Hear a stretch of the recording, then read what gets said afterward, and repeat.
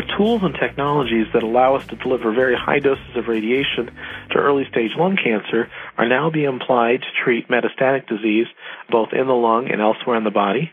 It's being used as a tool to try to deliver higher doses of radiation after you've done radiation to a broader swath of tissue using conventionally fractionated radiation.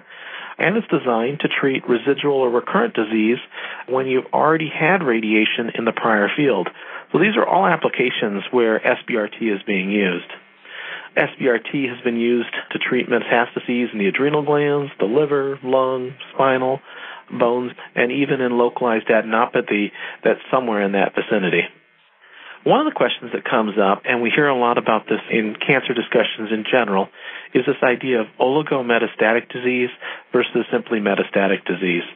So it's possible for some cancers that there might only be a few isolated metastatic deposits of cells, and that's what people mean when they say oligometastatic disease.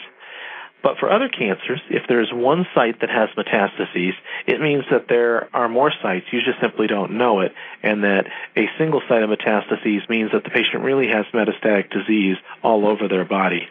The difference between these two is that in theory, if you have oligometastatic disease and you stamp out the known sites of disease, you could actually change the projection for that particular patient going forward and potentially even cure them.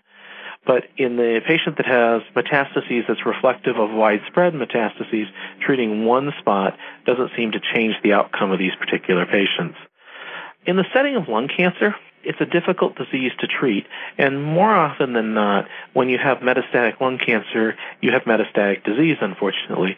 But there are probably a few areas where we believe that patients can have oligometastatic disease, even if it's lung cancer, and that treating those isolated spots makes a difference. One of those might be when you have an isolated brain metastases. Another might be an isolated adrenal metastases.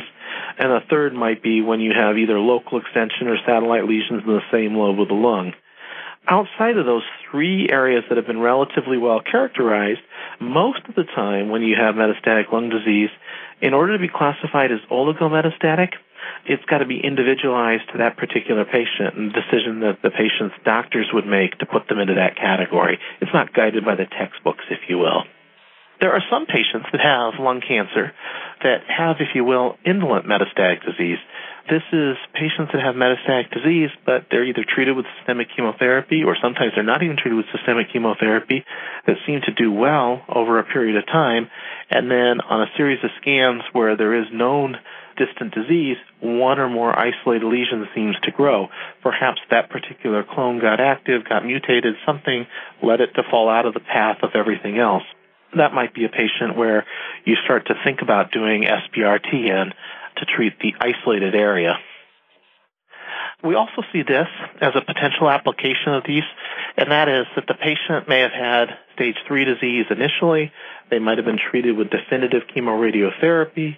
When you treat with definitive chemoradiotherapy over 6 or 7 weeks, the internal organs that are in close proximity have seen enough radiation dose that if you go much beyond that, you risk complications. In this setting, when the cancer comes back just in that isolated area that's been previously treated, chemotherapy is not thought to be as effective. Given that it's usually a bulky area that got radiation and chemotherapy, surgeons are often reluctant to want to operate in that particular space, or maybe that's contraindicated by their other medical conditions. In that situation, if you can outline or delineate the area of residual disease, SBRT has frequently been used, and most reports suggest that our ability to do that safely and our ability to use it can be successfully done. True data on true successes are still lacking, but there's certainly more anecdotes that are being acquired that this makes sense and that this is a reasonable approach in this particular unique situation. So with that, I wanted to thank you all for listening today on an update of the new technologies that are being developed within radiation oncology and how we've moved SBRT from early-stage lung cancer into some of these other applications. Thanks for listening. If you like and learn from our GRACEcast, you can subscribe on iTunes by just searching for the term Cancer Grace, find podcasts in the subject you want, pick a format of audio or video, and then just click subscribe. It's that easy. And for those of you who don't want to miss any of our programs, there's even a feed for all subjects. You can also find us on YouTube at Grace for Cancer Info, and that's the number 4 in one word, Grace for Cancer Info. Finally, if you haven't been there yet, please check out our Grace website at www.cancergrace.org. And don't forget that donate button in the upper right. Our content, which helps tens of thousands of cancer patients around the world every month, is made possible by your support.